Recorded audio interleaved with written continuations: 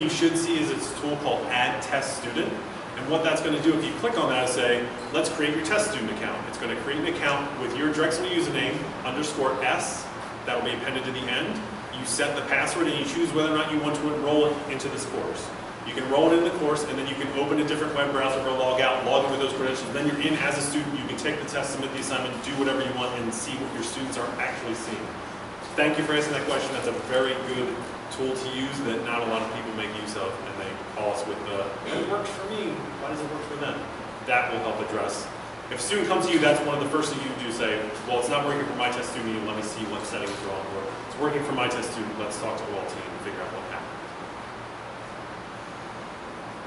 Anything else? All right, well, again, come see us over in the Corman Center when you have time. Thank you.